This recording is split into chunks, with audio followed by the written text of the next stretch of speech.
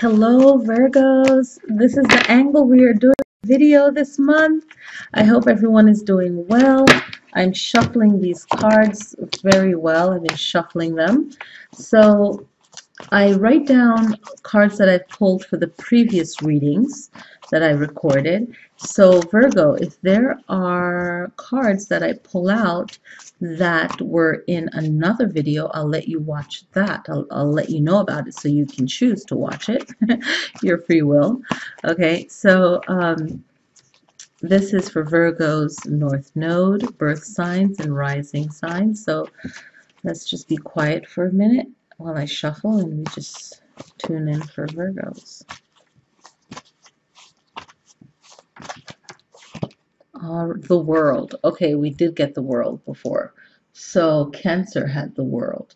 So if you are a Virgo with Cancer North Node or rising, or North Node or rising, then definitely watch the Cancer video. So Virgo, the world for you means that you need to get more in control of your world, okay, your life. All right, so whatever is going on, you're putting out energy that is going to be important, and don't get caught up in over judging yourself. Just allow things to flow and to work, okay, and things will naturally work out, and it will be a strong lesson for you, but also it will be a strong lesson for everyone. And whatever that you're doing for your life that's going to benefit your life, make sure that it is for the best good or the highest result, okay? And just know that you are doing the best that you can, but you can also do things that are going to be even better. So not to really feel down about yourself. Lift your spirits up and really allow that positivity to come through, okay? And this will be a great moment for you. So March is going to be great for you. The rest of the year will be great as long as you are learning from everything that's happening and truly taking control of everything that's happening, okay, in your life. So really the strongest message I got is taking control of your life and doing the best that you can with it, okay, and not to feel down. Then you have the Knight of Cups, and the Knight of Cups is all about, it's a strong warrior, but he also offers peace. So make sure that even though you're remaining strong, that you know that they can see that where you're going is peace, and for the best result. So this knight is trained, is skilled. We know what knights are, you know. So you think of knights and they're fighting, they're in a war, they're in a battle, and everyone thinks that they're right no matter what side they're on in the battle. However, people can tell if this is a knight of peace, and this knight is extending his hand with a chalice, and then you have the dove to the side with its wings open, and doves represent peace. So this Knight of Cups is compassion, but he's also strong.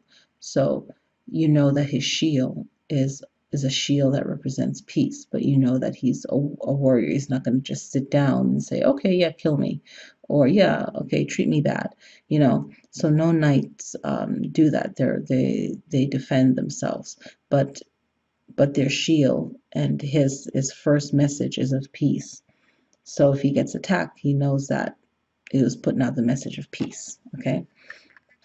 And then the other card is Seven of Cups, and I feel strongly to mention 7 means spiritual growth, so a continuous lesson of growing.